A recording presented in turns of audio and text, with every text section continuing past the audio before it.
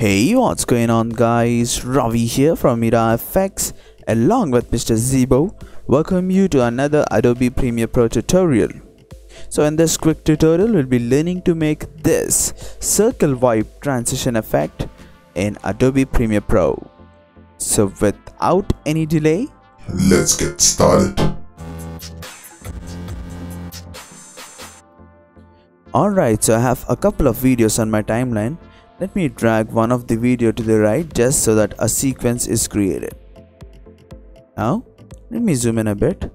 Let me move this to the top like this and drag the other layer just under it, just like this, so that we can understand that the transition has to happen between these two, these two layers at this point. So the first thing that you'll have to do is go to the effects panel and type circle, and you have this circle effect in generate folder and in video effects. So drag this circle effect onto our topmost video layer and you can notice that a small circle is created.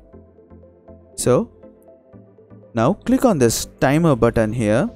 Make sure you're at the first frame of the transition here and click on this timer button and set the radius value to 0.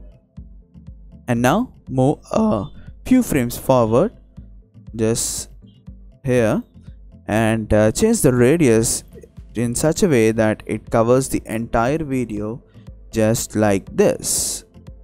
Alright, now the last thing that you'll have to do is right click here, click on ease out to the right side frame here, just so that the transition happens quite smooth.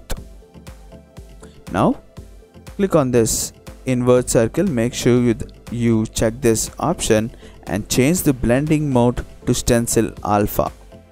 So now if I start playing the video, clear view of the transition.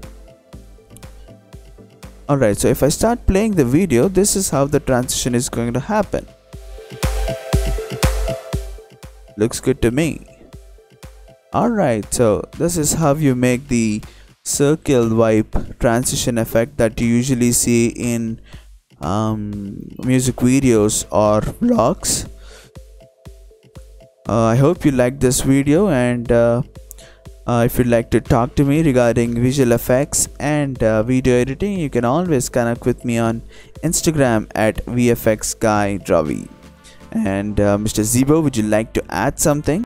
Subscribe for more tutorials.